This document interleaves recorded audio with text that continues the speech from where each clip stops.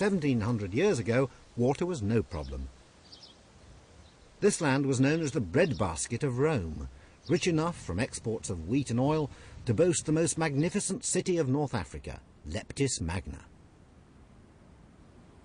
It still gives off a powerful sense of the brute strength of Rome.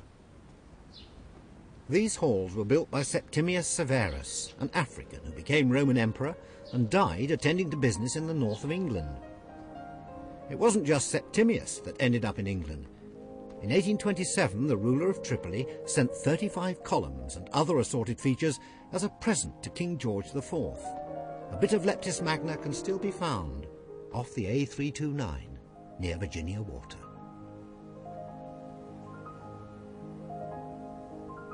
I'm told the amphitheatre at Leptis Magna has the best acoustics in North Africa.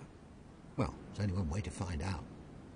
I'm leaning on the lamppost at the corner of the street until a certain little lady comes by. Oh me, oh my, I hope that little lady passes by. She's absolutely wonderful and absolutely marvellous, and lots of people ask me just why. I'm standing on the corner of the street until a certain little lady passes by. Get off, get off, get off.